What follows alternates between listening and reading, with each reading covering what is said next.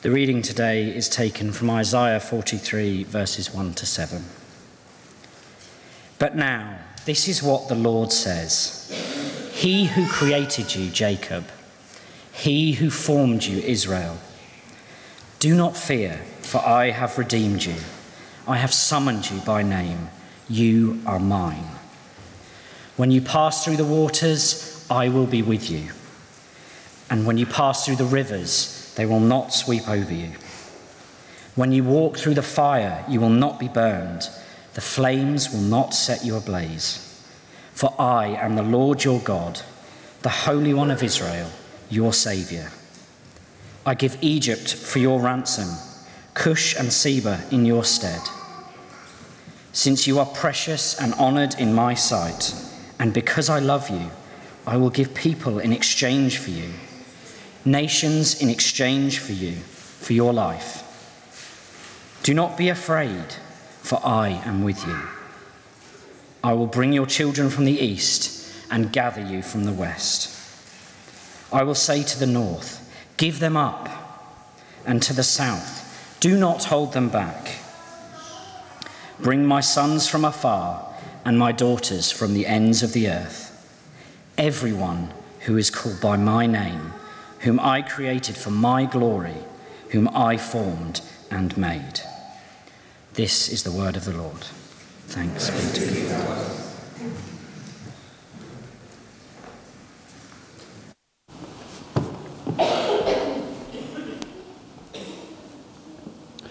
May I speak in the name of God, Father, Son, and Holy Spirit.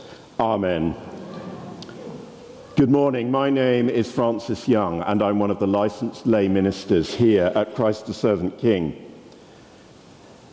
Ever since Remembrance Day, as we know it, began in 1920, names have been central to the practice of remembrance.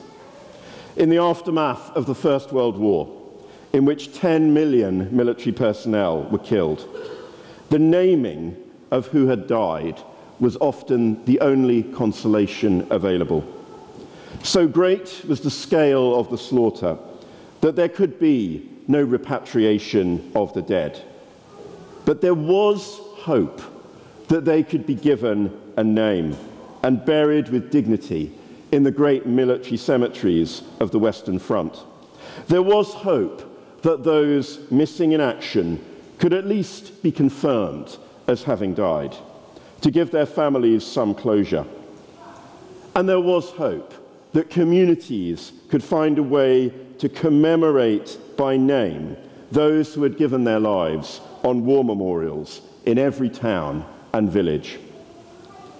A name, in some cases, was the last shred of identity that some soldiers were left with.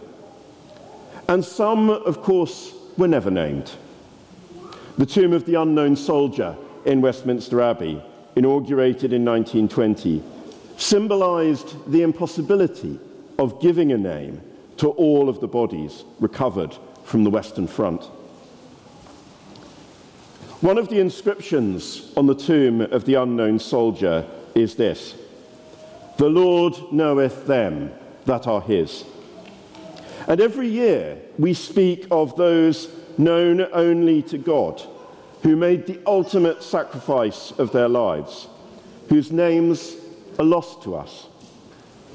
And we say those words that are up there on the screen in front of us: "Their name liveth forevermore," even though some of their names are unknown. But as our reading this morning from Isaiah reminds us, every name is known to God. Do not fear, for I have redeemed you. I have summoned you by name. You are mine. And God's knowledge is not just of our names. He knows our inmost hearts. He knows our true selves. He knows who He created us to be. Again and again in the Bible, names are not just convenient labels to identify people with or ancestral inheritances. They're expressions of God's will for that person. When Zechariah, the father of John the Baptist, tries to call his son Zechariah after himself, that was the practice at the time. You're the eldest son, you're named after your dad. God strikes him dumb until he obeys God's command and calls his son John. And when the angel tells Mary that she's to be the mother of God's son, he gives her the name God has planned for him from the beginning of time. You will call his name Jesus, for he will save his people from their sins. Yeshua in Hebrew means God saves, because when a name is given by God, the name is the person, and the person is the name. Their name liveth forevermore. On the face of it, this is a hopeful statement about our collective practice of remembrance, that we as a society will continue to remember the sacrifices of those who have given their lives in the service of God, King, and country. But even the most solid of memorials crumbles at the last. Even the most devastating of wars passes out of remembrance eventually. We cannot be sure that future generations will think these things worth remembering. So if we are to say that their name liveth forevermore, and if we're to mean that, it must mean more than simply committing remembrance into the fallible hands of human beings. For the very fact that war is still a scourge on earth tells us well enough that we are apt to forget. But God does not forget. Their name liveth forevermore, because to all who believe and trust in his Son, Jesus Christ, he gives eternal life.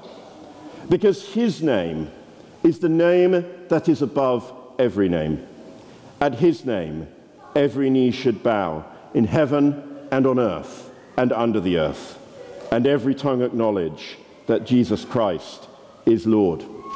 For without the sure hope of his name, our names simply perish. Without the sure hope of his name, people forget, families forget, societies forget, civilizations forget. But nothing is lost with God. Our God remembers. Our God knows you. Our God knows who have come before you and knows them by name. He knows you better than you know yourself, and he cries out through his prophet, "Bring my sons from afar and my daughters from the ends of the earth, everyone who is called by my name, whom I created for my glory, whom I formed and made." Amen.